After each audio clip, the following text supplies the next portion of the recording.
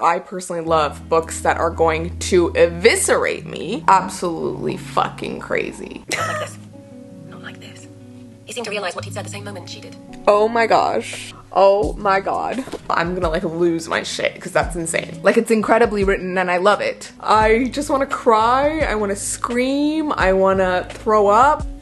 This was unhinged. Like, he's just a man. Ugh. I need to sleep.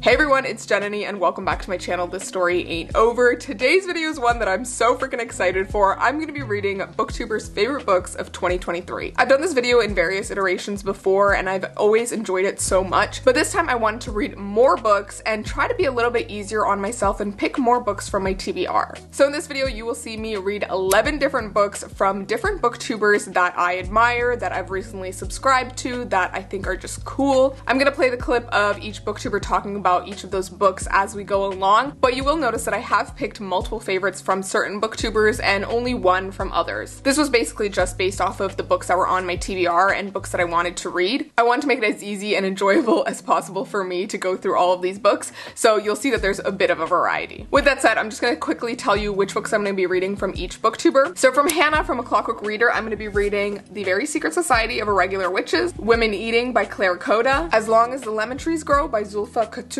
and then I'll also be reading A Study in Drowning by Ava Reed, and this was also a favorite of Cindy from With Cindy. Bright Young Woman by Jessica Knoll was another favorite of Cindy's, and it was also a favorite of Meg from Meg with Books. And Meg also really loved Legends and Lattes by Travis Baldry, and she also loved The Writing Retreat by Julia Bartz, and this was also a favorite of Gabby from Gabby Reads. And then Gabby was also a fan of The 7-Year Slip by Ashley Poston, and this was also a favorite of Chandler Ainsley's, Destiny Sidewell's, and Haley Founds. Now both Chandler and Haley also really enjoyed None of This Is True by Lisa Jewell. And then finally, I'll also be reading one book from the internet's resident librarian, Jack Edwards, and that is I'm a Fan by Sheena Patel. I'll give you guys my final thoughts on all of these books at the end of the video as well, but for now, let's just jump into the first book, The Very Secret Society of Irregular Witches by Sangu Mandana. Moving along, the next favorite read of mine is one of my favorite romance reads of the year. Fantasy romance, if you want to call it that, but it's more romance-based than fantasy.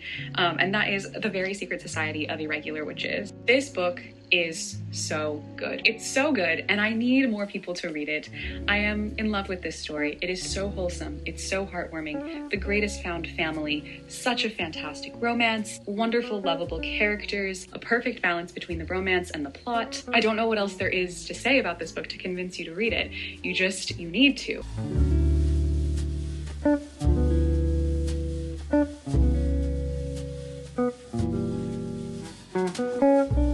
Hello my friends, it is January 1st and I have started The Very Secret Society of Irregular Witches by Sangu Mandana. I am already loving this. I am only a few chapters in, like 3 or 4. We've met our main characters, our whole cast, and I am just loving how diverse this cast of characters is. So essentially the premise of this book is that our main character, Mika Moon, who is South Asian, she is a witch, and in this version of our world, witches are always born as orphans. After they're born, they're shortly orphaned. So Mika Moon was orphaned and then she was found by this other witch who basically set her up with a bunch of nannies to live on her own and sort of grow up in isolation. And a lot of these witches all live very separately and try not to join up together because the more witches that are in a single place, the more like magic it builds and the more likely they are to be discovered. The book is basically opening up with this very strange group of people asking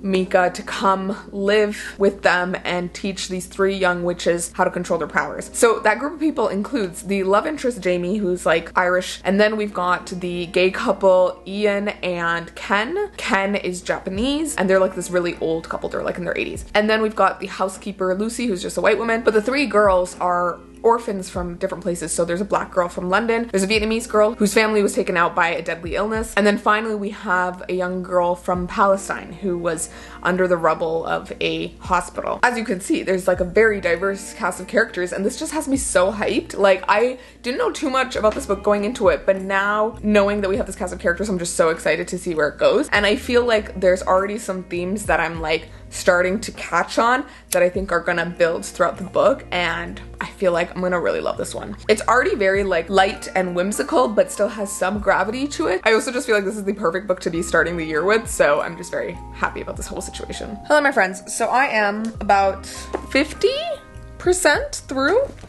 The Very Secret Society of Irregular Witches. I was listening to the audiobook on my way to work today and during work and on my way back as I was cooking. So I've gotten a decent way through, and right now I'm about to do some Discord reading sprints with my Discord community. If you haven't joined already, go join down below. It's completely free, and I do reading sprints every now and then whenever I have a free evening and I feel like getting some reading done.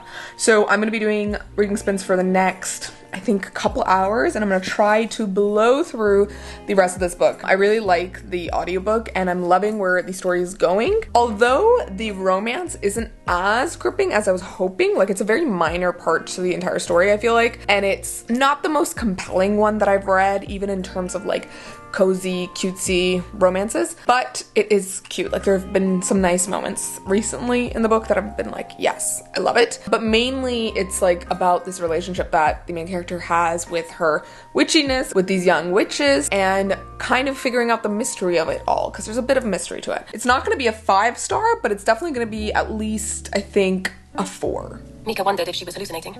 How are you even here? Didn't you and Ken go off on an errand earlier today? He rolled his eyes. Yes, this was the errand. He pointed, blinking at the misty windshield. Mika just about made out shape.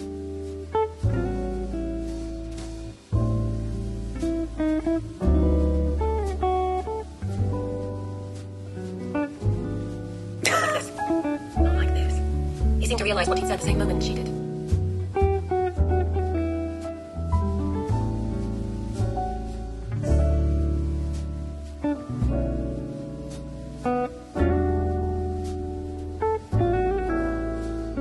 Okay, I know I said that I wasn't completely feeling the romance before, but I think I'm feeling it a little bit more now. They're very cute. And one thing that's funny about this book is that although it's like a very lighthearted and like cozy fantasy and very like cutesy fantasy, the characters do reference like lewd things quite often. Like they outright talk about sex at several points in the book, and how Ian's trying to matchmake Jamie and Mika, and how Mika is sort of lusting a little bit after Jamie. It's like interesting to see that juxtaposition. Like it's very real, but it's also very like cutesy, I would say, in my opinion at least. But I'm liking this progression of the romance.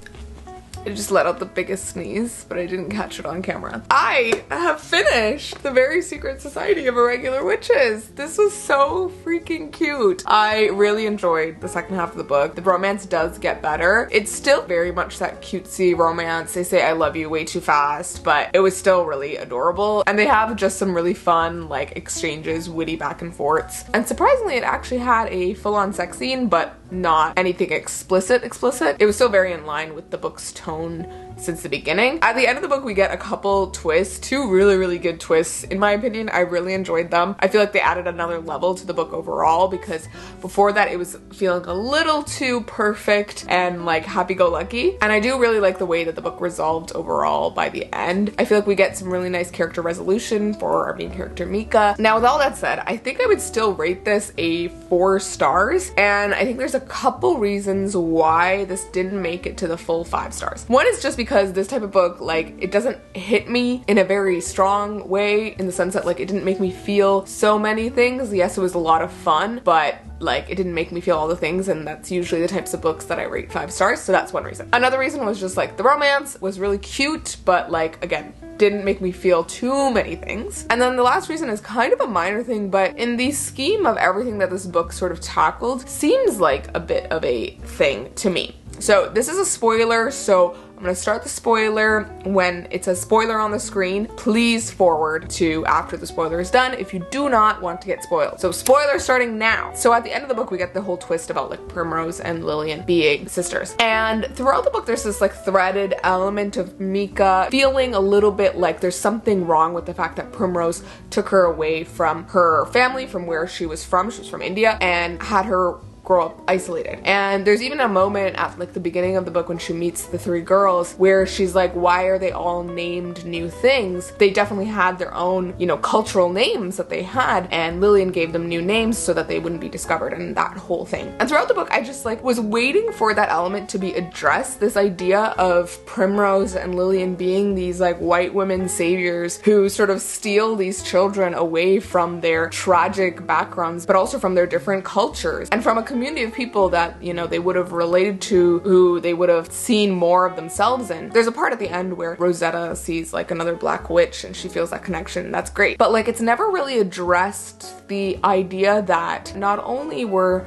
these kids and Mika sort of ripped from having a family, but they were also ripped from their cultures. And I feel like, especially in Mika's case, she didn't grow up with anything South Asian, anything from Indian culture, and none of that really like shines through. She doesn't even end up like rediscovering her background in any way. And I know that like it doesn't always have to be about all of that, but it just seems a little strange in the scheme of trying to find a home that you wouldn't think about that aspect. I don't know. Something about it just didn't sit right with me, and I wanted that element to be examined. The whole idea of Primrose taking Mika and raising her with these nannies was reminding me a lot of Robin in Babel. The way that Robin is taken from China and brought to, you know, England and brought up in this way that he's sort of ripped away from his culture. Obviously, he still learned Chinese at least, but there's this element of him being sort of colonized. I feel like that discussion was missing from this book. I know this is a really fun and like lighthearted book, and like we probably don't want to be thinking about this, and that's fair. And I think rating this 5 stars for just like the lovely enjoyment of it is totally valid. I just was bothered by that little fact. I think if we had some sort of few lines or like a few paragraphs, just Mika, you know, thinking about this idea of the fact that like, you know, Primrose was being this like white savior woman, would have given me that like satisfaction, but we didn't get that. Like, there's a few questions here and there, but it's never completely addressed. Anyways, end of spoiler. All that aside, I thought this was really, really fun, and I'm so glad I finally got to reading it, and I completely see why Hannah loved it. So since I'm already in this like sort of cozy fantasy, lighthearted fantasy mood with this book, and since I was listening to the audiobook for this, I feel like I want to listen to another audiobook. So I think I'm gonna start Legends and Lattes by Travis Baldree. This one was one of Meg's favorites, so I'm very intrigued and I'm very excited to see what I think of this. This has also just been a favorite of many other booktubers and book talkers that I've seen before for a couple years now, I think. I've been meaning to read it for ages. There's a sequel out, so I'm excited to see what I'm gonna think of this one. So coming in at number 2 is Legends and Lattes by Travis Baldree. I loved it. This was my first book of the year. I always strive to get a 5-star. It is just the perfect low stakes, gentle, cozy book. Oh my god.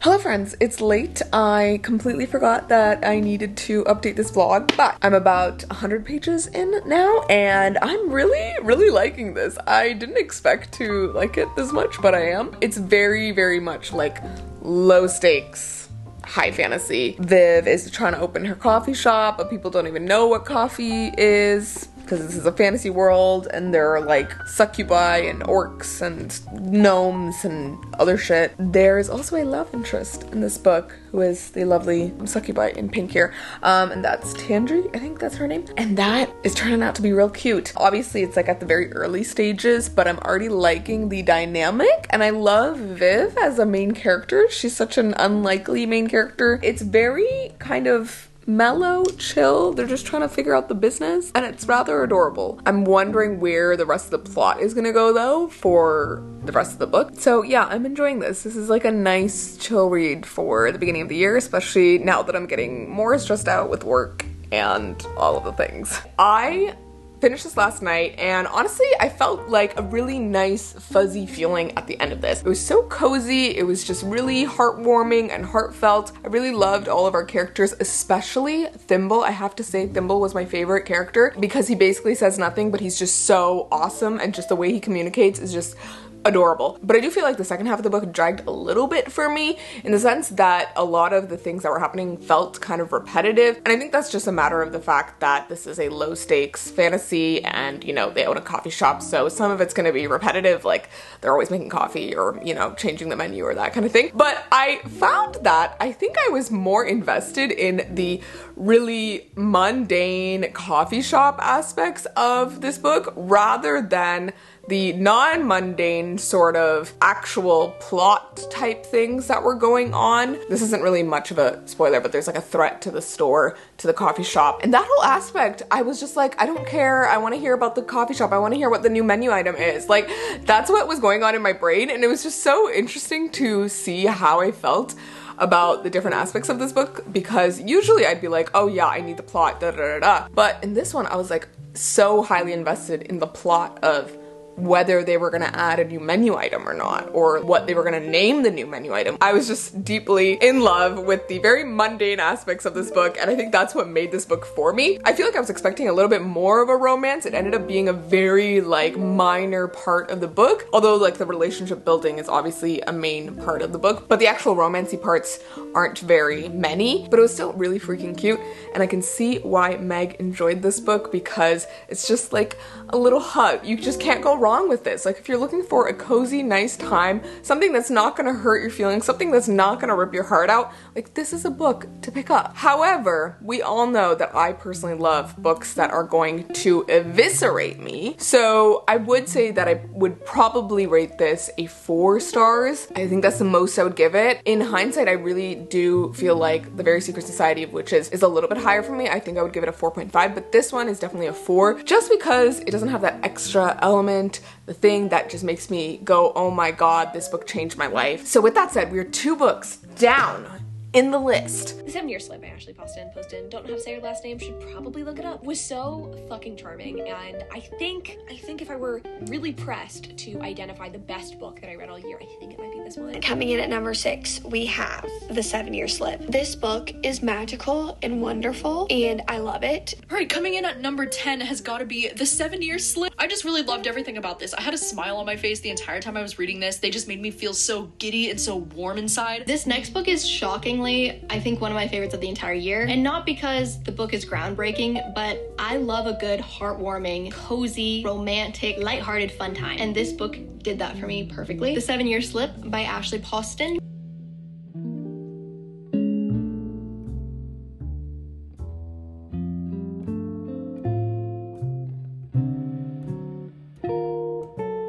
The 7-Year Slip by Ashley Poston. I don't know. I'm about 3 or 4 chapters in. This is going pretty well. I am initially not loving it. It's starting off with our main character, who is a senior publicist at this like publishing company in New York City. And that was actually something I didn't know about this book. I didn't know it had a publishing element to it, but I'm getting a sense that the book is setting us up for this idea that, you know, she's this workaholic, yada yada yada, thought she wanted this one thing, but at the end of this book, she's gonna realize that she wants more out of life, yada yada yada. That is what I'm assuming the message of this book is gonna be, which is a totally fine message. I know this book has a time travel element, but I don't know really how, and I believe it has to do with the apartment, but even where I am, I'm like 4 chapters in. We are just getting to that part. She's met this mysterious man in her apartment. She's like, what the hell is going on? So it shows promise, but I'm not hooked yet, so we'll see. I feel like this book has been hyped a little too hard for me, so there may be a chance that I am highly disappointed. Hello friends, it's a little bit later, and I am about 37% into the audiobook for The 7-Year Slip. I'm on chapter 14, I think, and I am starting to enjoy this. It's quite cute. I am loving this idea of the whole 7-year slipping thing. So essentially, the apartment takes our main character back 7 years. So she's meeting the love interest when he is 7 years younger. But I'm already calling who he is, because they kind of allude to it at the beginning. There's a potential for her to meet him in his like regular age, in the present day, but she's obviously imprinted herself in his memory early on. This is giving me a little bit of like Time Traveler's Wife vibes. And then it becomes a discussion of the chicken and the egg, like which came first, like, you know, him falling for her or her falling for him, and all of that. I love the discussion of timing when it comes to romances, and how if two characters or people didn't meet at a certain time, then the whole trajectory of their lives would be totally different. And also how some romances, some people are not meant to meet or, you know, be together until the timing finally works out. And oftentimes, like, two people keep getting the timing wrong, which leads to very, very sad love stories, which I absolutely love. I have 6 more hours on the audiobook, but I'm listening to it at double speed, so should be done soon, I think. If I listen to a little bit more before I go to bed, and then I listen to some while I'm doing my makeup in the morning before work, I could finish this very soon. Oh my gosh, the absolute gasp that I let out at the end of chapter 19 of this goddamn book. Oh my god. The way the love interest just did what he did at the end of chapter 19. Oh my god. It's such a small thing, but I'm like, yes, give me more. I am here for this. Needless to say, I'm enjoying this thoroughly. So it's the next day and I have finished The 7-Year Slip by Ashley Poston. This book, my god guys, as we kept going through the book, I started to like this a lot more, and I just started to get all of those fun romancy feels as I was going through it, and the love interest was just saying some things that were just, you know, getting me so hyped for this romance. There was a lot of parts where he would just like call her by her name, and it was just like so freaking hot and sexy, and I was just like, yes, please give me more. And overall, it just progressed in a really cute, adorable way. This book doesn't have many spicy scenes. There's like maybe one that's like more explicit, but even then it's not really focused on the spicy scenes, and I'm kind of okay with that. I really enjoyed just the wholesome, adorable nature of this book, and also just the different ideas of what you want out of life and out of a career, and how you find value in the things that you do in your life. I definitely called the ending of the book, especially to do with the main character's like character arc, but regardless, I still really enjoyed the journey, and I really loved seeing the main character interact with both the like 7 years ago version of the love interest and also the current version. I did want a little bit more out of their relationship in the current timeline. I feel like we could have gotten a few more scenes or something to make that bond a little bit stronger, but I still really enjoyed what we did get. I think in another universe there would be a slightly darker version of this book that would be a lot more heartbreaking, I think, and that would be the book that I would rate 5 stars. Whereas this, well, I absolutely adored it. I think I would rate closer to a 4.5 stars. And one of the reasons why it's not just a 4 is because of the discussion of grief. At the end of the book and at the end of the audiobook, there's an author's note where the author explains that the whole, you know, death of the aunt storyline in this book is based off of her grandfather's death, who, this is a spoiler, so skip to when spoiler is off the screen, who also died by suicide, similar to the main character's aunt in this book. And that detail added some dimension to this book, because I think the element of the aunt dying by suicide in this book took me by surprise. It definitely felt like a bit of a twist, and it was obviously super heartbreaking, but I think seeing the main character deal with the grief related to that was just so heartbreaking and felt so real. And obviously everyone goes through grief in a different way. The way we think about people who have died by suicide varies across people, but I think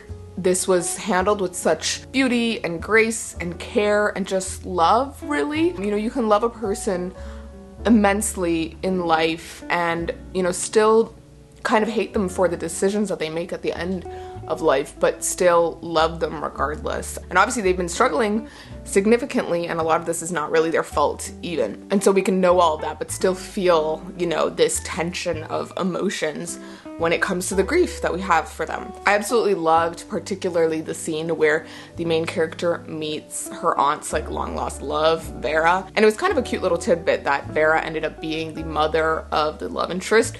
But aside from that, that whole scene with Vera and, you know, telling her about the aunt's death and hearing her talk about her with love and hearing how they were writing these letters to each other for years, like that was just such a beautiful scene. And also just the way that the main character leaves that moment and also comes to term with like her feelings about her aunt's death by the end of the book. Like, that was just so beautiful to me. I really loved it. Like, I felt like crying by the end. And overall, I liked that it added this dimension to this otherwise fairly lighthearted book. But yeah, those are my thoughts on this one. I really enjoyed it. I can see why so many people had it on their top 10 list. I still feel like there's a version of this book that could be out there of this concept that could be a little bit more heartbreaking and really delve more into the time travel aspect and like the idea of regret and the idea of the love interest falling in love with her so many years ago, but her, you know, having this all happen in a very short timeline. Like, those aspects of the book I feel like could have been explored a little bit more, but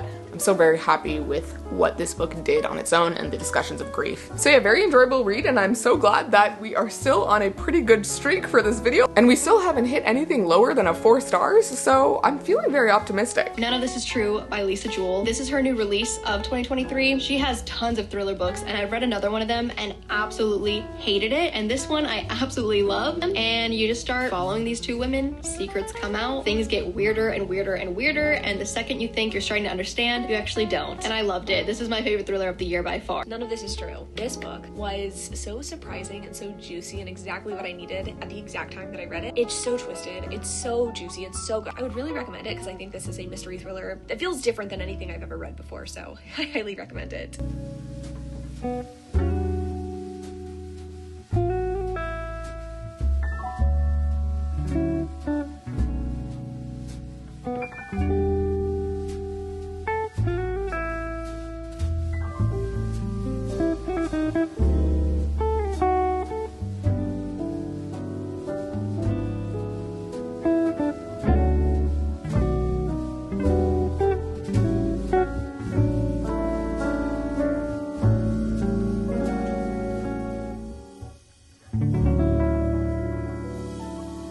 So next up, I've started None of This Is True by Lisa Jewell. I started this on my walk home from work.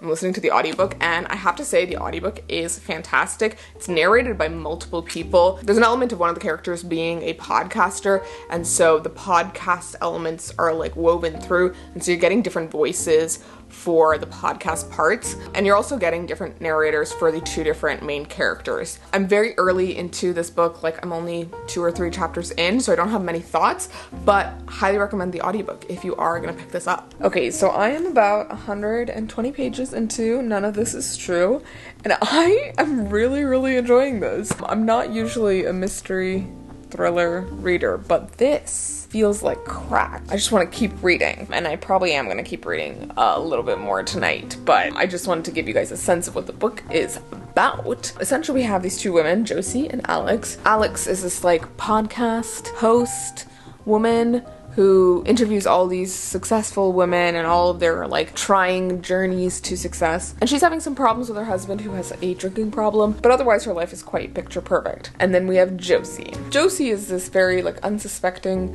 sort of boring woman you would initially think. But she's married to a man who is a few decades older than her, and she's got some weird things going on at home. And she basically approaches Alex with the idea that Alex could make a podcast about her and her life and her past and her trying to change her life. And the way that these 2 meet is on their birthdays, because they happen to be birthday twins. They were both born at the same hospital, and so they both meet at the restaurant that they were having dinner at on their birthdays. So that's basically the premise of this book, and it's honestly really interesting. Like, I didn't know what I was expecting with it, but there's obviously like more to the mystery with Josie, and I feel like things are gonna go off the rails at some point. Another element to this is that in between like chapters and whatever, we get bits and pieces of this Netflix documentary about Josie and Alex and this whole situation. And there's mention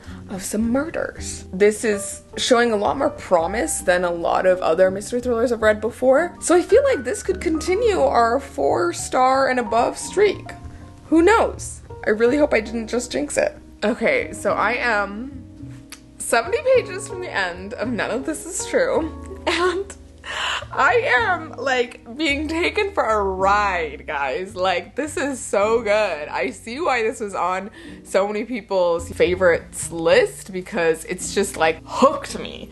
I love the audiobook, as I said earlier. Like, the audiobook is just narrated so well, and it has all these sound effects and music, and so it really adds to the experience. But the story is just starting to go off the rails. Like, we've reached the point where everything is being turned on its head, and we're learning a lot more about the characters, and now you're just trying to figure out like what's actually going on. We have some very shady, unreliable narrators in this book, and it's overall just providing a really interesting and thrilling experience. Honestly, I'm just enjoying this so much, far more than I actually expected to, and I'm incredibly curious to see what's going to happen at the end, because there's so much that has happened and I just want to know. I just need to know. So I have about an hour left of the audiobook, so I'm probably going to try and finish that tonight, and then I'll let you know my thoughts at the end. But right now, given everything that we have so far, it's looking like a solid 4 stars. But who knows? Maybe the ending will be shit and then I'll be like, ah, this is like a 2 or 3.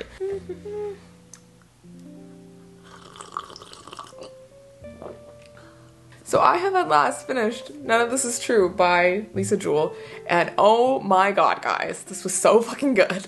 I just finished listening to the audiobook this morning on my way back from the gym, and that ending, like, what? I absolutely love the ending of this book, and I love that it's an ambiguous one, and it leaves a lot of questions, and like the title suggests, none of it is true, but you also don't know who to believe. There's multiple characters who are telling, you know, their side of the story, but you don't know who is actually telling the truth, which makes for a very compelling read. I just enjoyed this so much. It was so addictive. It was really interesting. All the characters are kind of unreliable narrators, and I also loved the growth that we get in Alex's character. Now this is just making me want to read another Lisa Jewell book and see if maybe I am a mystery thriller girly. Maybe I do enjoy them, but maybe I just haven't found the right ones up until this point. Who knows? Maybe I'll be in my mystery thriller era this year. One thing that I found that was interesting is that the back of the book has a blurb from Emily Henry for this book, and she says, if you liked Verity by Colleen Hoover, I think you'll love this one. Twisty, twisty, twisty.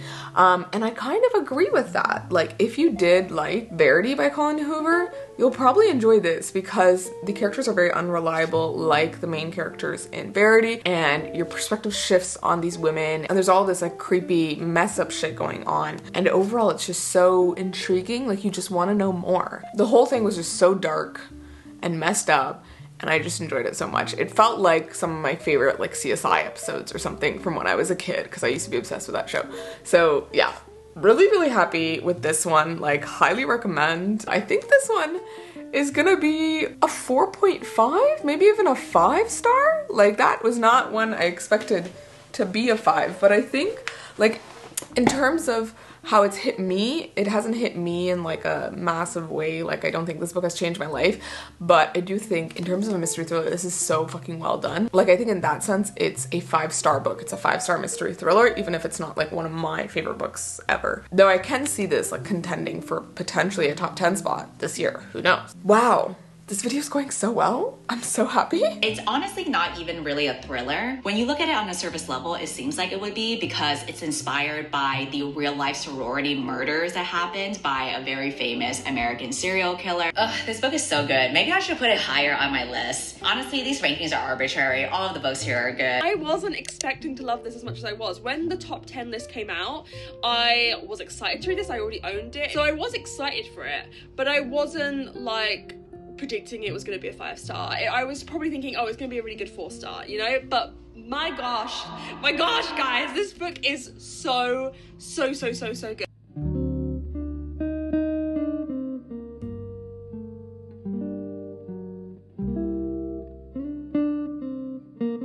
Next up, I'm gonna pick up Bright Young Women by Jessica Knoll, which was a favorite of Cindy and Meg's. So this will be the second book I'm reading of Meg's favorites and the first of Cindy's favorites. There is also an audiobook, which I'm probably gonna listen to. I'm really excited for this one because I feel like I'm already in the mystery thriller mood from None of This Is True, and I feel like this is gonna scratch a similar itch. All I really know about this one is that it's sort of following the women targeted by Ted Bundy back in the 70s, 80s, and it's following 2 different women, and it's kind of like their solidarity with each other and focuses more on the women rather than him as a serial killer, which I think is a refreshing take. So I'm excited to see what I think of this one. Wish me luck. This is a pretty short-ish book as well. Okay, never mind. It's like 364 pages, but the audiobook isn't very long. It's only like 6 hours. So I feel like I can probably get through this today. So here's hoping that it's another 4 stars and above. We're having a really good streak here and I don't want to break it. I swear if we end up with all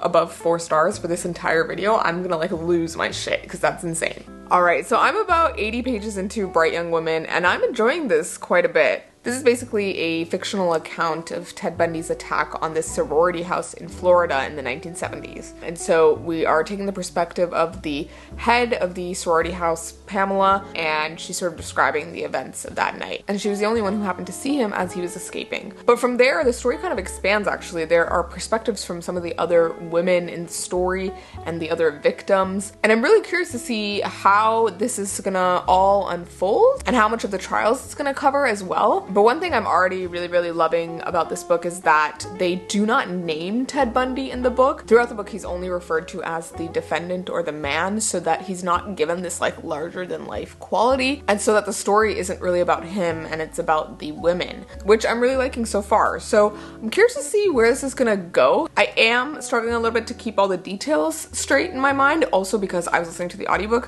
when I started this, but I'm gonna try following along on the physical copy as I read the rest, and then I'll let you know what I think. I have gotten further into Bright Young Women. I do feel like I've been dragging my feet on this one because I'm not enjoying it quite as much as some of the earlier books on this video. At the moment, I'm about 2/3 into the book and it's starting to get a little bit better. There was a point in like the early middle where I was honestly just getting so confused by all of the details and the shifting perspectives.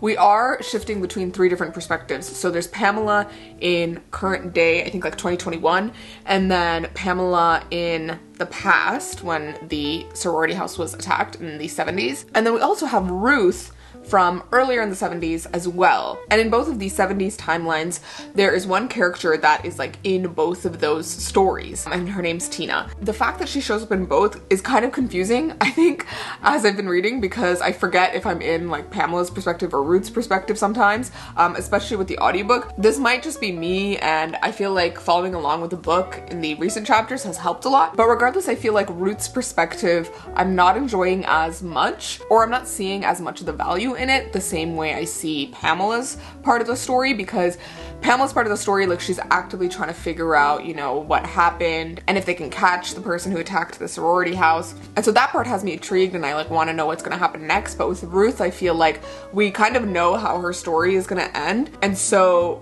the lead up to it isn't as interesting to me, I guess, but I'm not sure. But yeah, I have about 1/3 left of this book, so I'm hoping to finish it today so that I can get started on another book for this vlog. Today is January 13th, so we're about halfway through the month, and I have gotten through 4 books, and then with Bright Young Women, I'll have gotten through 5. So I have finished Bright Young Women by Jessica Knoll, and oh my god, guys, like, this book, I just want to cry, I want to scream, I want to throw up. Like, this book, oh my god, I loved it. I loved it. I know I was very skeptical of this book at the beginning and I wasn't really enjoying it up until like 1/3 or like halfway through, but oh my god, the second half just really brings the book together and we learn so much about the characters. The situation just like gets more and more tense and suspenseful, and I got to the end of the book and I just wanted to cry, especially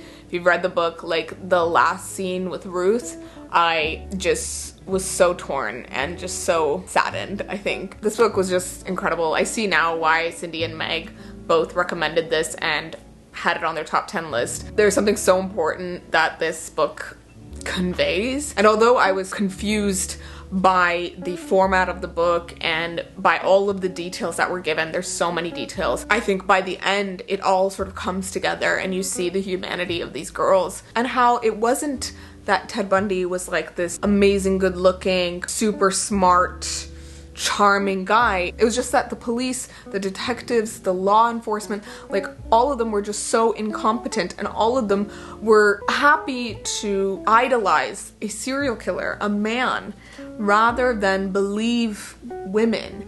And, you know, it's just this wild thing. Like, it all kind of comes together, and I'm just shooked. Essentially, this book just argues the fact that all of these documentaries and all of these biographies and all of these true crime books, like, they idolize Ted Bundy. They make him out to be such a smart, suave, charming, handsome guy who was so brilliant and pulled off these crimes and escaped and all of this, when in fact he was just a regular, pathetic incel guy. It's not that he was skilled, but that, you know, all of this law enforcement was incompetent. They refused to believe these women. They refused to see the signs when they were right in front of them, and they refused to properly protect these women. I think Ruth's storyline, while initially I wasn't completely understanding why it was included, by the time we got to the midpoint and by the time we got to the end, I really started to understand why we were hearing from her. And I love that this book takes the perspective of the victims and takes the perspective of the women, these bright young women who were snuffed out early in their lives and who were trying their hardest to put this awful man behind bars. All of these men around them were continuously infantilizing them and not believing them and dismissing them. Yeah, this whole book was just like so frustrating to read at some points because, you know, there are moments that you recognize, you know, in real life now that, like, oh my god, like, this still happens, and it's so frustrating. I feel like I don't have the words to properly express how much I love this and how smart and brilliant this book is. It provides such a complex portrayal of all of these women, not only the victims and, you know, Pamela, who's trying to figure out this mystery, but also like Tina and Ruth's mother and Pamela's mother and all of the other, you know, women around them, and Denise. I think the element of Carl's story in this book was what really drove the argument, you know, home, because he switches his tone to feed the public what they want and starts to sensationalize and idolize Ted Bundy, because it's easy for men to believe that this serial killer, this man, was a brilliant person, rather than believe that they were incompetent in stopping him, and that these women never wanted to, you know, be put in these positions. They never necessarily wanted to follow him because he was good looking or, you know, that he was charming. They were just being kind and doing what women have been told they need to do their entire lives. They need to be kind. They need to, you know, say yes. They always need to smile. Yeah, that element just, yeah, hit. Yeah, so if you're gonna read this, I highly recommend looking at the triggers, but oh my god, this is incredible. And I don't know how the other books are gonna follow up to this. I think if I had to rate this right now, I'm thinking a 4.5, but I may even round it up to a 5 because, yeah, the second half of this book really made it. And actually, now that I've finished it, I really want to reread the entire book because I feel like there's so many details that I was missing at the beginning and that I wish I'd paid more attention to. Alright, I think that's all I can put together at this moment in time. Woman Eating. You all know I love this book. Favorite lit fic book I have read. It's phenomenal. It's everything I could ever ask for. It's dark, it's kind of gothic and gruesome and violent, but it's also, I've said this before and I'll say it again, this is for the vampire girlies with mommy issues and eating disorders. That's who this book was made for, and it's, oh my god, I eat it up, pun intended.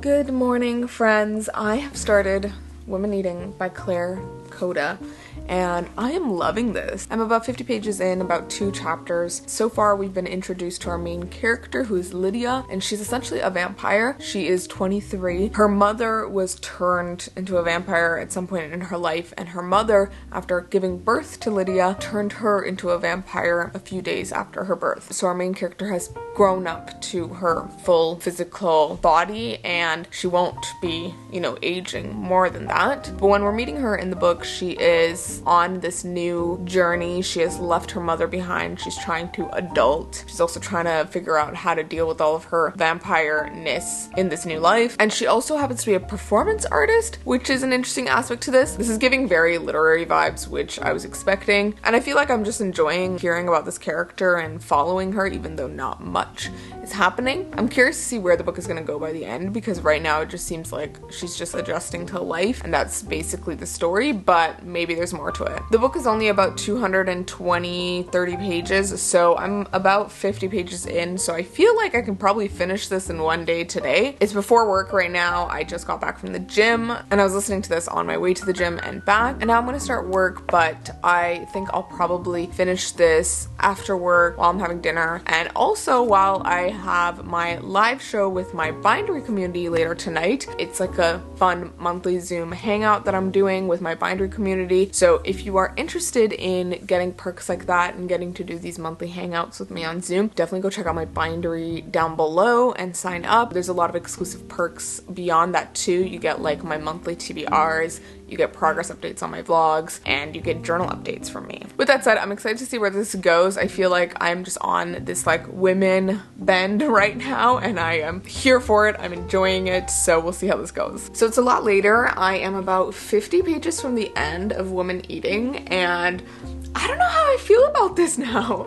While I initially liked the tone of things and the writing, as we get further into the middle of the book, not much is going on, and I do feel like the book is more of a vibes book than a plot book, which makes sense to me. I know Hannah enjoyed The Last Tale of the Flower Bride by Roshni Chokshi, whereas I absolutely did not, and that book is also one that has a lot of vibes, no plot. There are some things that are happening in this book, like our main character is trying to figure out where she can get blood. She's dealing with this guy at the studio who she may have a thing with, and she's also dealing with the man where she's interning at, I think, and he is like a creep. He gropes her at one point, and it's a whole thing. But I feel like most of the book is happening inside her head. Like a lot of it is her internal dialogue and her thoughts and how she's dealing with all of this. And on the one hand, it's like relatable in some ways, and it's like interesting to just think about the logistics of being a vampire. But I do feel like there is a lot of like literary metaphors and imagery at work, which I feel like I am not completely getting or caring for. There is a point though where the main character starts talking about Buffy the Vampire Slayer, and I'm like, yes,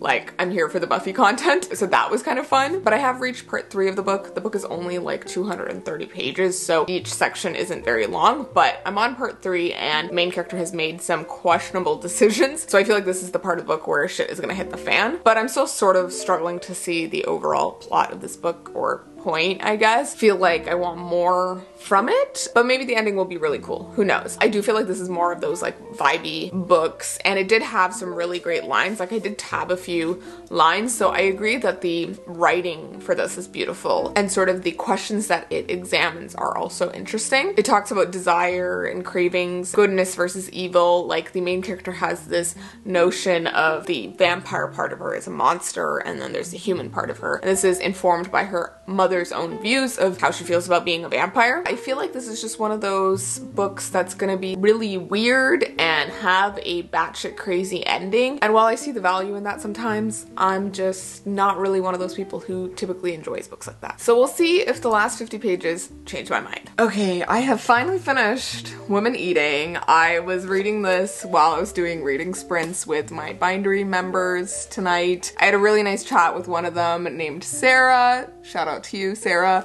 Had a lovely evening with you. And yeah, we chatted, we did some reading sprints, and I got to like the very ending of this book. I had like 2 pages left, so I just finished that up after the Zoom hangout, and I don't know how to feel about this book. It was so freaking weird. Like it just kept getting weirder. There's a lot of like dreams and weird situations and confusion that the main character is feeling. One aspect that I haven't talked about that I completely forgot to was that the main character is mixed race. She's half Japanese, but her mother is half Malaysian and half British. And there's an aspect of the idea of this vampiric hunger also taking the form of the main character wanting to be able to taste these different cuisines and kind of discover her heritage through food. She watches these like what I eat in a day or what I eat in a week videos on YouTube and like on social media, and she's thinking about how she may have been able to connect with her father and like, you know, his heritage a little bit more had she been able to eat and consume these foods. And it's just interesting, I guess. Like, I liked a lot of the themes that this book was like pulling up, but I just wanted them to be explored in like a deeper way and also with a more interesting plot. Like, I didn't really care for this insular world that she is sort of in. There's very few characters and something about it just didn't feel completely fleshed out. Like, this is a very short book and it's like almost to me like a novella. A lot of the plot points and themes aren't completely fleshed out, and I feel like it should have been longer and should have had more meat to it, I guess. The little bit of plot that we do get, one of the major things actually happens in like the last 15 pages of the book, which is actually so insane to me because we were like, you know, on our Zoom hangout and I had like 15 pages left and I was like, who knows, maybe something will happen in these last 15 pages, and then it does. But I wanted that to happen like sooner, and I wanted to see, I guess, more of the aftermath of that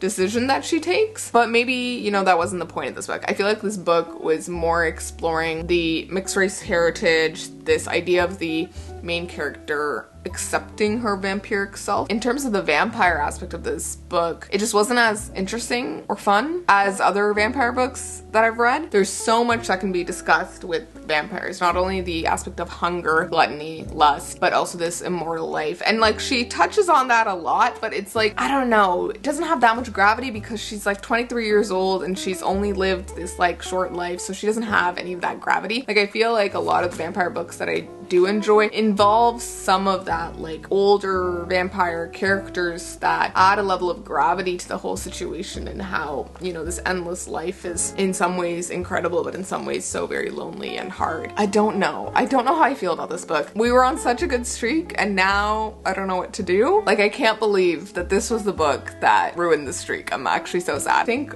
right now, if I had to rate it, it would probably be a 3.5 stars, maybe 3.75, but nothing more than that. So now I'm kind of trying to decide what to read next, because I feel like I just subconsciously ended up picking up all the books that I wanted to read more first, and now I've left myself with the ones that I may not like, and now I'm a little anxious because after not enjoying Woman Eating all that much, I'm a little worried. I can't believe I committed to this many books. This was unhinged. Study in Drowning. This is the first young adult dark academia book that I actually enjoyed. I was so convinced for the longest time that I was gonna rate this 3 stars because it was so slow and I was getting kind of bored with it. But then the last 1/3, it just really brought everything all together, and I kept on thinking, shit, this author really pulled off a good job here. A Study in Drowning by Ava Reed. Absolutely love this book. Cannot recommend it enough if you still haven't read it. You definitely should. You won't regret it.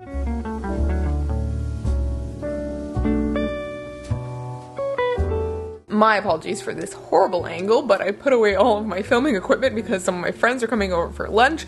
But I am about over 50% through A Study in Drowning. I don't know how I feel about this.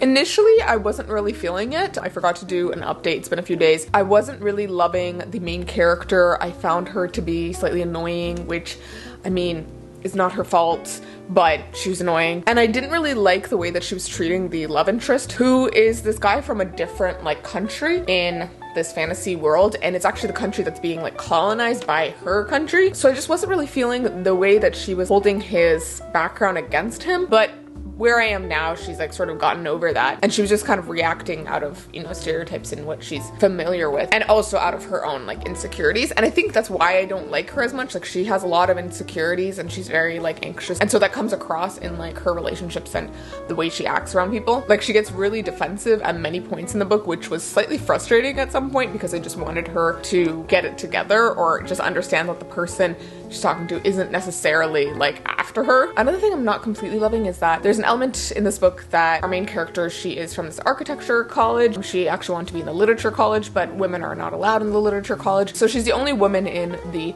architecture college. And like, there's this element of, you know, sexual assaults and just unwanted attention from the men around her. And it's like happening to be most of the men that she's around all give her unwanted attention. And then there's also an element of like her advisor or something actually assaulting killing her and her having to just deal with it. And that part, like, I understand, you know, that idea of like her feeling like she's drowning, like all of that representation is great. But one of the things that I'm annoyed with is that at this point, like, the only man who does not give her unwanted attention is the love interest. And so it just makes me wonder whether like she's latching onto him not because she actually likes him, but because he's the only person who's actually treated her like a person, you know? But regardless, like, I am starting to see some of the romancy bits. Like, I wasn't really feeling it at the beginning, but now I'm starting to feel it a little bit more. They have some shared interests. They both really like literature and like often quote things, which is like kind of cute. And now they're sort of working together to uncover this mystery, which is kind of fun, and I'm enjoying that. But I'm curious to see like where this is gonna land. And then the last thing, which is the main reason why I want to read this book, was because the author had done this post about how this book she got to talk about mental illness and, you know, mental health in a bigger way than her other books. That intrigued me a lot because, as you guys know, mental illness, and so I wanted to see that aspect. And it's actually a very strong aspect to this book, but it's also kind of tied in with the fantasy element of this book, so it's kind of hard to tell whether in the end it's going to actually be a mental illness or if it's like an actual fantasy thing. I don't know. I feel like I wanted in the end to be an actual mental illness to actually have this representation in a fantasy book, but I also can see how it would be very devastating for the main character to actually come to terms with the fact that it may only just be a mental illness.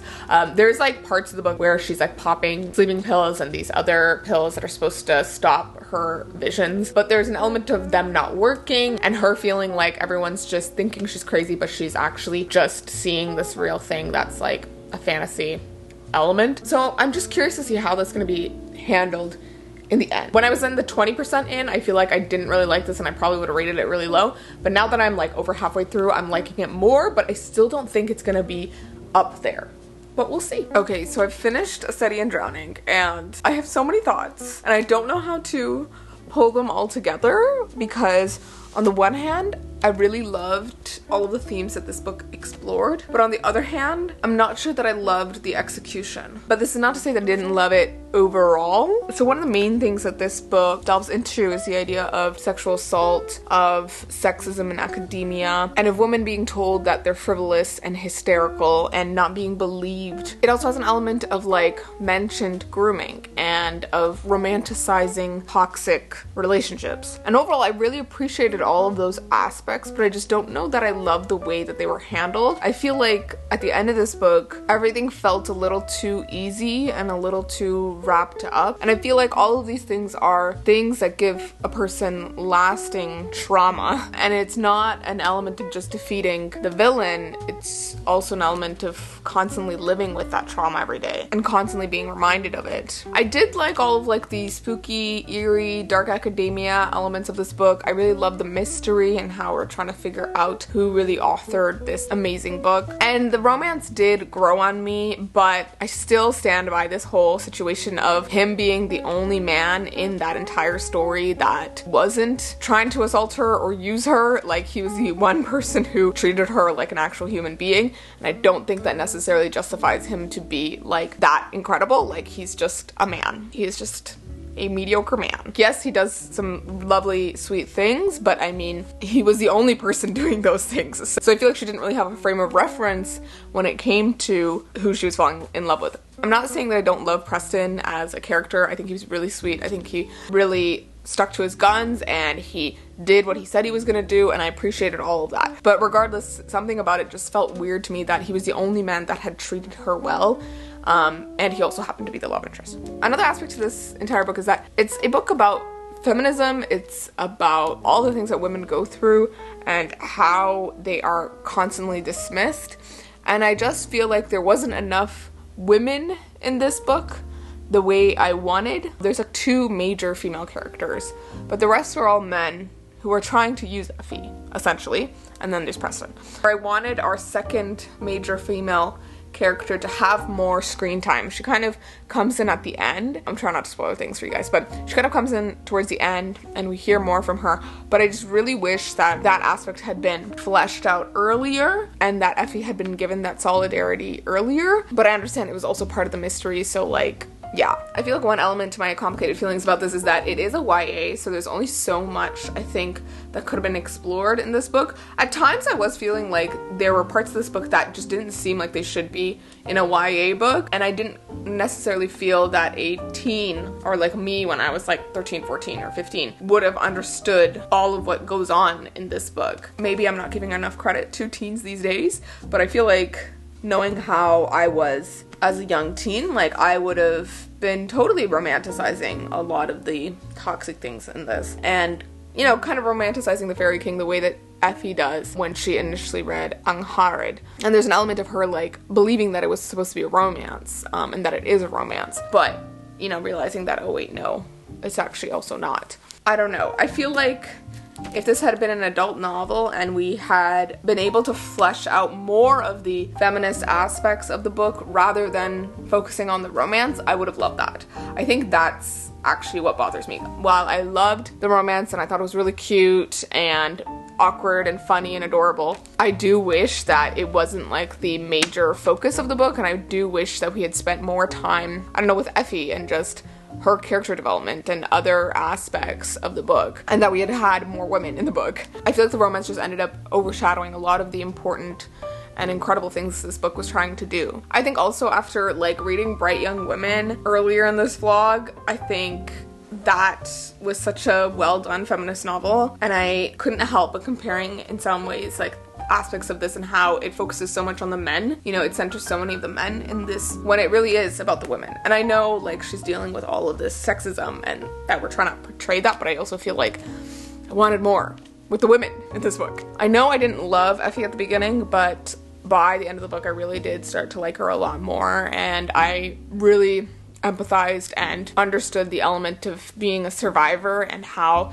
that is what was just propelling her forward this entire book. I think if you're going into this book, like, just be mindful of content warnings and triggers, because I was triggered by this book, I think, for the most part, and I think that's also why, like, the element of reading it wasn't as nice as it might have been for other people, and it was also why I just couldn't, like, focus on this romance as much as one would hope. Yeah, those are my thoughts. Very jumbled and all over the place, and I don't know what to feel, but we've finished another book for this vlog, and I still feel like that one is gonna be 4-ish stars for me. This is very exciting, but I think my third favorite book that I've read this year has got to be The Writing Retreat by Julia Bartz. And this is definitely, without a doubt, my favorite thriller that I read this year. I know I'm probably getting a lot of side eyes because there's a lot of people who really don't like this book, but this book, it feels like one of those books that was written just for me. My next one is controversial. I told you guys this was going to be here, but did you think it was going to be this high up? But number 3 is The Writing Retreat by Julia Bartz. That's my opinion! Okay, I know a lot of people haven't liked this, but you're wrong.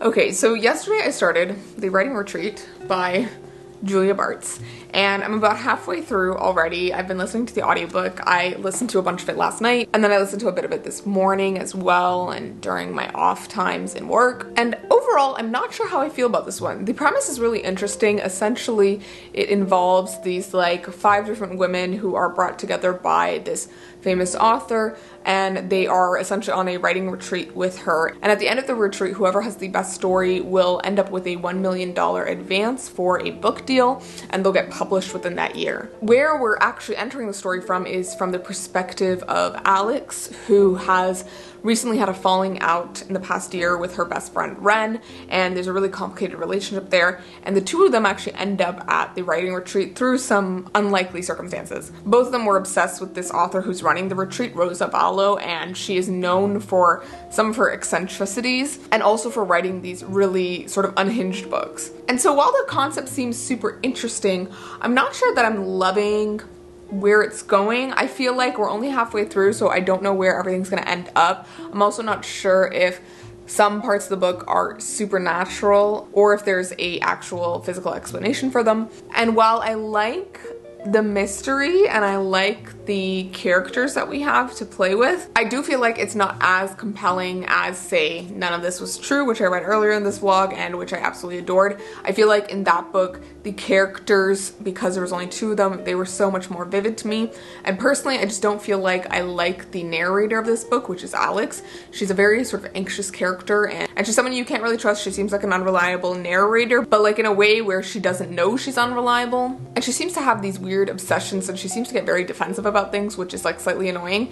But one thing I am liking is the queer undertones to this book. There's an element of some attraction between several of the characters, and we're trying to figure out sort of what's really going on and how these characters really feel. And where I'm at in the book, we have passed the midpoint where shit sort of hits the fan and the premise sort of takes a different turn, and essentially the stakes get higher and there's some more panic ensuing. Although we've gone to this midpoint, I'm not sure that I love what happened with the midpoint and where it's going now. I think I like the initial parts better, but I'm curious to see where it's gonna go. I feel like this one could be a hit or miss depending on how the last like 40% goes, because I feel like if it goes in one direction, I'll likely hate it, and if it goes in another direction, then I might be mildly interested, but I don't really see this going in a direction where I'm gonna love it by the end, but who knows? We'll see. I might get surprised. But overall, this is like one of those thrillers that just reminds me why I don't actually like thrillers all that much, or why I don't pick them up that often, because I feel like if the twists aren't insanely good, then I am just unimpressed when it comes to thrillers. Whereas with other books, I feel like there's so many other elements that can still keep me going and still keep my interest, even if like the twists aren't it. Anyways, those are my initial thoughts. We'll see how this goes. I do like the writing aspects and like that element to the book, and it's just making me want to get back into writing, but you know, that's a lot of work, so we'll see. Hello friends, so I have finished the writing retreat, and I'm sorry, but this is like a 2 stars for me. This was probably the worst book of this entire video. I'm calling it now. Even based off of the future books, I feel like this is gonna be my least favorite. I'm so sorry to Meg and Gabby. Please don't listen to this because I know you guys like this book, so yeah, just skip this part of the video. Yeah, this book just wasn't it for me. I was saying in the earlier clip that, you know, if it went this one way, I would probably hate it, and it went in exactly that direction. Like, it went in the very predictable direction that I had already kind of guessed. And so when it actually happened, I was like, no. And then from there, I was just like, okay, there's gotta be some other twist. There's gotta be something extra, something more interesting to this story, something that's gonna really flip this on its head. I need another plot twist because this is a thriller and I wanna be like on my toes. And although this was like thrilling towards the end and I was like, you know, oh, what's gonna happen to the characters, whatever, I still feel like that was just secondary to me wanting like something more out of this story. Like, I really expected more out of it, especially because of the way that the book starts with our main character Alex and like this complicated relationship with her friend Ren. I feel like nothing actually came out of that complicated relationship. They sort of reconnect later in the book, but like I was expecting some sort of thrilling aspect. Like, it made it seem as if Alex had done something crazy horrible to Ren and that she was actually hiding something, and I was waiting for this secret to drop. But all the secrets that actually ended up dropping were just related to the character's sexuality, which was like something I called from the beginning, and which is something you probably would have called from like the very first mentions of the extra things going on in their relationship. I feel like I just wanted so much more out of this book. Like, it had such a fun premise, and I feel like it could have gone in so many directions, but it just ended up being sort of this overly dramatic and just off the rails thriller that didn't really add anything to my experience, I feel like. I was also kind of in my mind comparing this to None of This Is True, which was the other thriller that I read for this video. I feel like that book is just the type of thriller that I actually enjoy, where it's a mystery, there are some thrilling parts to it, but there are so many added twists and turns and things that we're learning about the characters, and it's just so intricately plotted, and we're just like trying to zone in on these small little details that really lead to something bigger. Whereas this book was just not much of that. It was just like a very linear storyline, and it had a very obvious turn of events, and I feel like I was just calling all of the twists each time, and so when they happened, I was like, okay, yeah, tell me more. I'm gonna go into spoilers for a really quick bit for those of you who have read this book, so just wait until the word spoilers is off the screen here, but the The whole part where we find out that Rosa is like killing, you know, these women and taking their stories, like I called that from the beginning. The second we find out about her friend who like died young and how she had this book that really tanked, but the rest of them did really well, I was like, immediately she's taking other people's work. At least that, and I was like, maybe she's killing them, but who knows? And then the other thing I called was that she was planning to steal all of their stories from the retreat, like that was super obvious. And then the twist at the end where Kira comes back and has actually survived, I was also calling that because I was like, there's no way this author killed off the one black character in this book. And I was also just like, you know, it would be stupid if she died at this point, and how else are they all gonna get out of this? I think what I wanted more out of the book was something from the ending. Like I thought there was gonna be some sort of sinister ending to this where there's something we learned about Alex that's like really bad. And although we have like the semi element of her being like kind of happy that she gets contacted by Rosa, like I feel like that just wasn't enough. Like she has this happy ending at the end, and like, you know, they all have this trauma and they're walking away from it. But like even the Ren relationship didn't do much for me, especially where it ended at the end. And the fact that Rosa gets away was kind of not satisfying either. Not even in the, oh, I wonder what she's up to, because we don't even get a hint of what she might be up to. What is she out there doing? She has some wealth to her, but like she's not writing anymore. She's not stealing other people's books. Is she gonna come alive in a different form? You know, is she gonna take another name, another identity? Like that would have been a cool thing. And I feel like our main character was just so messed up, and she was just one of those characters who was like so self-pitying and like self-victimizing that it was just so frustrating to read from her. And I feel like I wanted her in the end to be like a bad character, or like have some secret motive, or like some secret twist to her that would make her more interesting, because she was just so annoying to me. Those are my major thoughts on all the things that I didn't like that are kind of spoilers, but if you guys have any others, let me know down below. Put the word spoiler before you get into your spoiler, but I just really want to know what other people thought of some of these elements, because yeah, it was just hurting me. So overall, this was just the bust of this video, I feel like. I'm so sad about that because, yeah, I was hoping that I would be getting into my thriller era, but maybe I need to choose my thrillers very carefully, because none of this is true. It was just so freaking fantastic. But I've learned that thrillers like this one are just not my thing. Anyways, those are all my thoughts on this. I am going to cleanse my palette now with a romance book that's unrelated to this video, and then I'm gonna come back for the last 4 books of this video. This is just one of the best books I've read, and I, again, think more people need to read this book, and that is As Long as the Lemon Trees Grow. It is one of the most heartbreaking books I have ever read in my entire life. It is also one of the most heartwarming books I've ever read in my entire life. This book made me so sad and so happy. Sad because it's so real, and the story was written from such a place of raw and true emotion, but it's also so heartwarming because it's written from that place as well.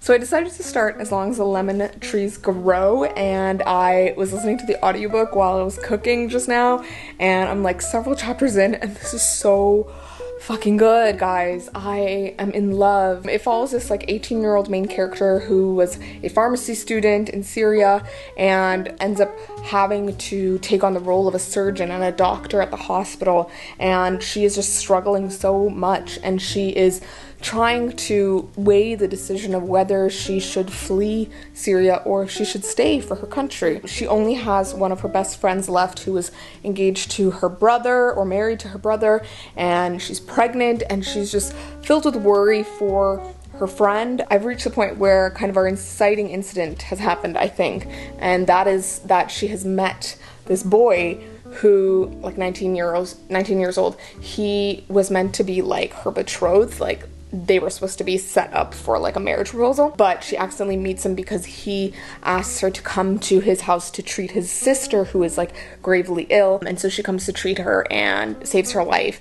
And oh my god, guys, I'm loving this. Like, I love our main character. I love the discussions that are happening in this book, the themes that it's covering, and it really, really is delving into the topic of like how children in these horrific situations are robbed of their childhood, are robbed of their innocence, and the ability to just worry about stupid little things. She's going through so much and I feel so much for her. But another aspect to this book is a fantasy element, and that is the main character is seeing this like apparition or vision-ish of this man who is like basically sort of forcing her and like telling her that she needs to flee Syria and she needs to find a way to do it. And he gives her like these weird visions, and he just seems like one of those like creepy figures from like a Studio Ghibli movie. Curious to see what's gonna happen with that element, whether it's like a psychological element, mental element, or if it's an actual fantasy element.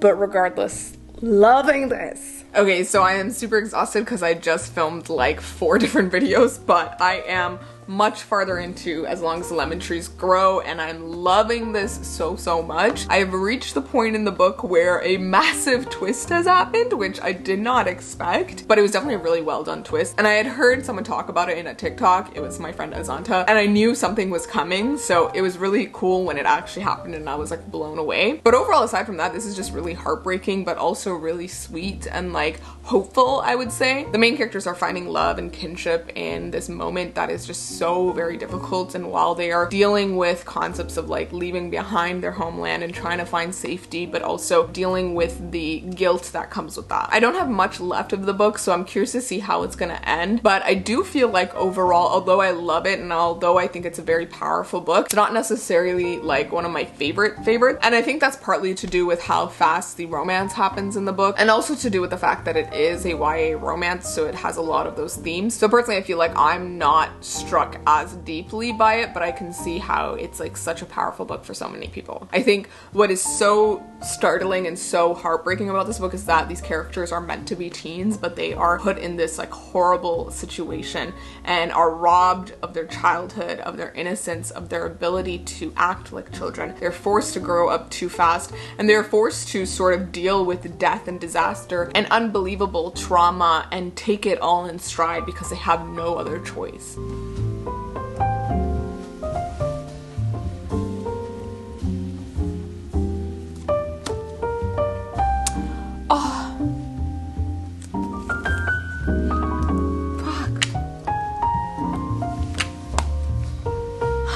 So that was me finishing the last minute of the audiobook of As Long as the Lemon Trees Grow. My god, guys. I am aching for these characters. This book is literally everything. I know I said that, you know, this wasn't a complete favorite because it is a YA, so it has that element of it feeling a little bit younger and a little bit extra hopeful, but I think that is the beauty of this book. This is a book that shows all of the bad, but also all of the good, all the beauty, all the love, the tenderness between the main characters, our main girl Salama and her strength and resilience, and then the vulnerability of our male love interest Kinan and just his loving, family-oriented nature. I love that these characters connect over Studio Ghibli movies, and I love that this tells the story of people who have no choice but to leave the homes that they love. This was a love ode for Syria, and it was just so beautifully done. I think what hit me the most was the chapters at the end where they're leaving Syria and they're refuging. And that's not really a spoiler because the book is sort of leading up to that the entire time. But through all those final chapters, I was thinking of like my mom, my dad, my extended family, the people in my community who also were refugees, who also went through traumatic experiences like this and had to flee the homes that they loved, the homes where they grew up, where they thought their future would lie. It was just so heartbreaking, and like obviously I will never be able to understand the depth of that sorrow of leaving the place that you are from and having to leave because you have no choice, but also the level of like PTSD and trauma that comes with that. One thing I really love is that, you know, the characters do end up going to therapy by the end, which I think was just so important because the book didn't shy away from the psychological trauma that these characters went through. The last thing I'll say is that I really also loved the addition of Kauf and the idea of him being an embodiment of fear, and how that fear played both a good and bad role in Salama's story, and how he ended up being partly a protector for her. Fear can be a force that tells you that you need to keep moving, that you need to do the difficult thing because your safety relies on it. This was just so like devastatingly beautiful and kind of soul crushing, and I'm Just astounded by how beautiful it was. If you haven't read this, please go read it. I think it's pretty obvious that this was a 5-star read for me. One of the best books on this video. With that said, I think it's so interesting that like my opinion on some of these books can be so different from other books on this video, even if the 2 recommendations are from the same booktuber. So like Hannah recommended As Long as the Lemon Trees Grow, but she also recommended Women Eating, which is one of my less favorite ones in this video.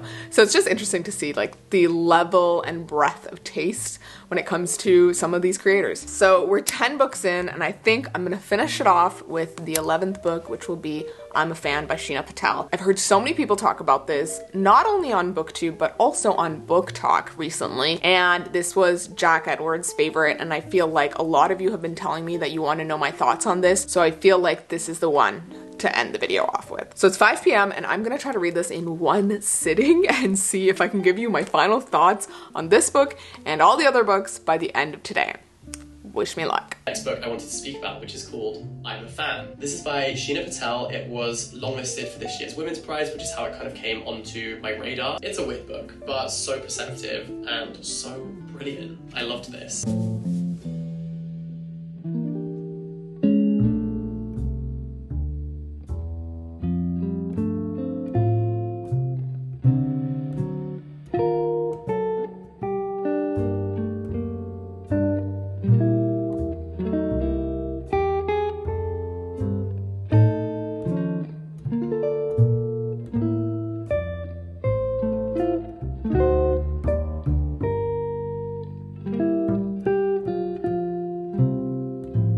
Okay, it's a few hours later and I am 62 pages into I'm a Fan. The book is only about 200 pages, so I'm a good third into the book. I got sidetracked by a 40-minute phone call with my mom, but I am back to reading and I'm hoping to still finish this by the end of tonight. It is currently 8 p.m., so we're tight on time. But all that aside, I am loving this.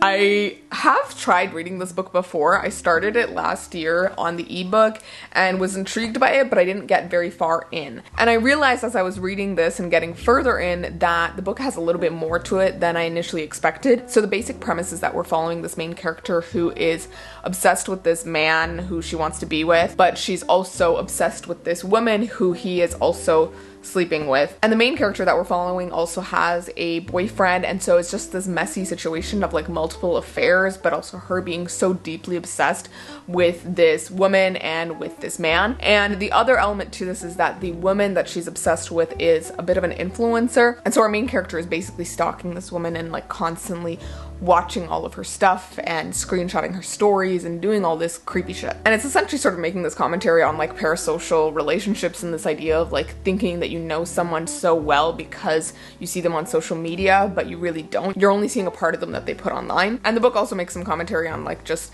obsession and desire and how we want to be desired and loved and how we can want things that are not necessarily good for us. But I think what is really getting me to like this book is the commentary that it's making on just being a person of color in these contexts and the class elements, and its commentary on just like the frivolous nature of social media and how sometimes it doesn't allow for the real gravity of art and many other topics. The book is told in sort of like little vignettes or like little chapters that have like some sort of title, and they're usually only about a page or two long, at most like 5 pages. And although many of the chapters follow the main character and the actual plot, although it goes sort of in a convoluted, out of order way, there are also just some chapters that feel a little bit disjointed from the actual narrative, and I could almost imagine them being like written exclusively separate from this novel as something of a musing by the author. Although I really love these musings of the author, I feel like they feel a little bit disconnected from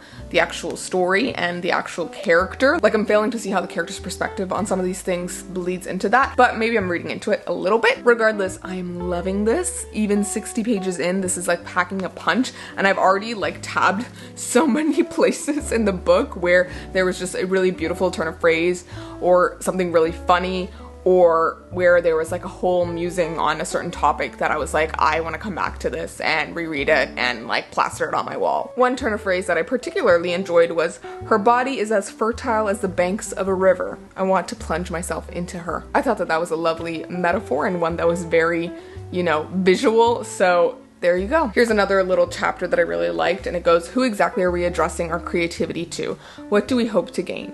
What does this do to our voice? Does it matter? How does performing vulnerability and being performative to win the stamp of authority that whiteness brings warp our private, most secret self? Who might we be outside of this one-sided dynamic? We seek to affect the cultural landscape. We take on our parents' struggle as if it were our own, while dismissively exploiting the privilege of self-actualization. We are able to ask, who am I? A question our parents were never able to ask themselves. But have we ever stopped to ask what exactly it is we want to gain access to? I thought that that was stunning. But again, this is like one of those chapters that I feel like is a little bit disjointed from the rest of the narrative and seem like just a musing of the authors, but it's like a really great musing. Like, it's incredibly written and I love it, but it feels like it's not part of the story. I can completely see why Jack really loved this book and why so many other people really love it, because it has so many of those like evocative lines. I know Jack has like a specifically interesting reading taste in the sense that he reads a lot of weird and also very literary books, which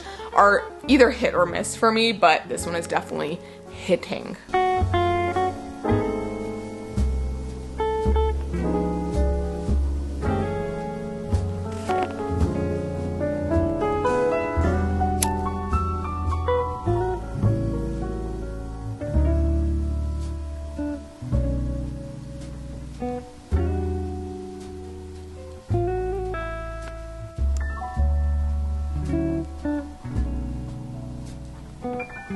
It's like 11:30 right now. I don't know why I'm awake. I am a grandma and I need to sleep.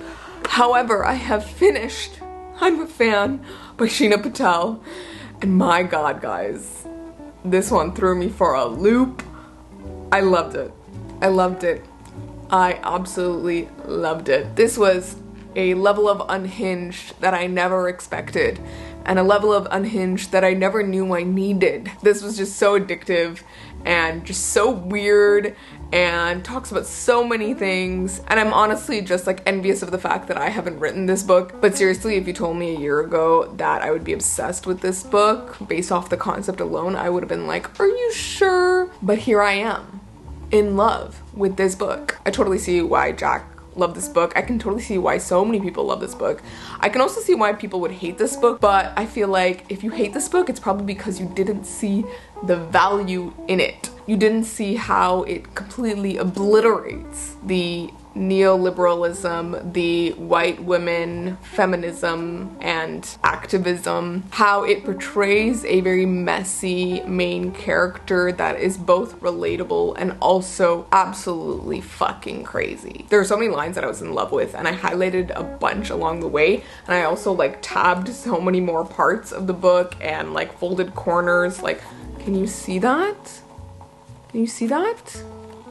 I'm so glad I stayed up to finish this in one sitting because it was honestly so worth it. I know I mentioned that there were parts of this book that felt a little bit disjointed from the rest, but I do feel like as we get into the second half of the book, those parts start to be more integrated with the actual narrative of the book. This was just so stunning, and I like don't even know what to say because I'm just like, wow. I feel like this is my favorite type of weird book because it confronts so many different topics of like race, class, sexuality, and delivers very messy, realistic main characters while also being entertaining as hell. Like, this was so funny at parts as well. Like, I definitely laughed out loud, especially when it came to like some of the chapter headings. They were just so fucking hilarious. And I feel like I have been recently just really enjoying satires like this that sort of take this over-exaggerated situation and then delivers like this absolutely fascinating and batshit crazy story. I feel like this book is for the people who loved Yellowface, for the people who loved Such a Fun Age.